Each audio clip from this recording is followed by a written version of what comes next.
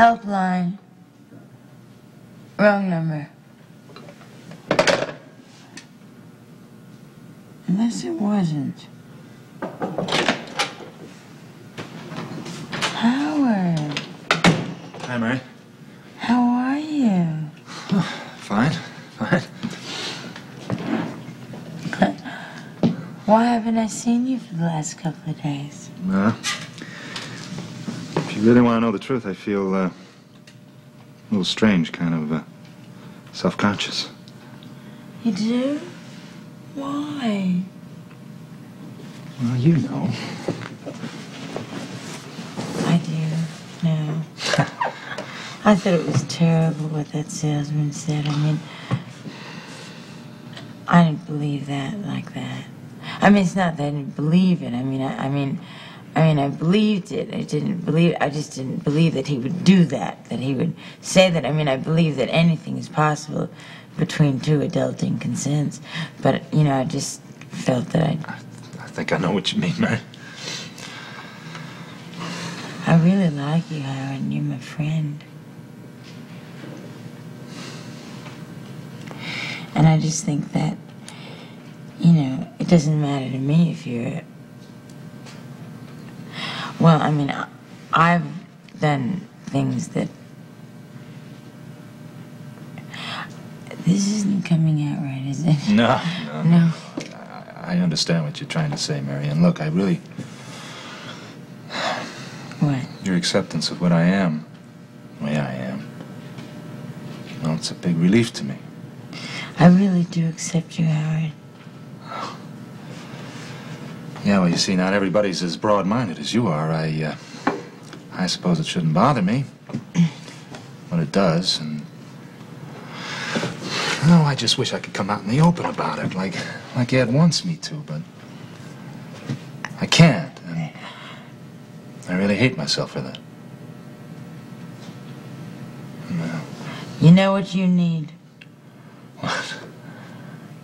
A nice cup of coffee. That's what you need. Okay. A nice cup of coffee. I'm gonna have a nice cup of coffee. You're gonna have a nice cup of coffee. Okay?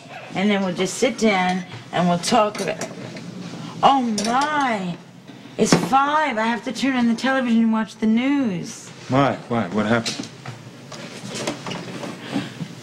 Kathy is the weather person. She's become the new weather person. So I just want to watch her and see how she's doing.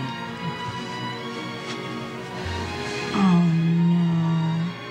I think we missed it. I waited the whole day for this. Mary, could we get back to what we were talking about? Oh, sure. Now, wait a minute. Now, let me see. I remember. I know. You said that you hated yourself. Do you hate yourself, really? Well, no. Not for what I am, but... because I can't admit it. You see, I've been in the closet for years. In the closet? Yeah. What do you do in the closet? Oh, I'm sorry. Is that just a technical term? Yeah, you see, it's when you're gay and you can't admit it. Not that it does much good because, well, everybody figures out what you are anyway. And all it means is that you're denying it by making believe you're somebody you're not. It's really worse. Oh, Howard, I'm really sorry you're having such a rough time. Well, it's really harder on Ed. Oh, listen. Ed has been terrific about this. I mean, Ed was over here and he explained the whole thing. And I don't know, I felt glad that he explained it to me. I really did. Anyways, see, that's the point. I should have told you myself instead of letting Ed do it. Howard, it didn't matter. He seemed to like doing it. He came over here, he told me, he explained everything to me. It was fine. No problem at all. You know what to do. You're so upset. Finish your coffee, then we'll have another cup of coffee, and then you can go back to your closet. I mean, your house.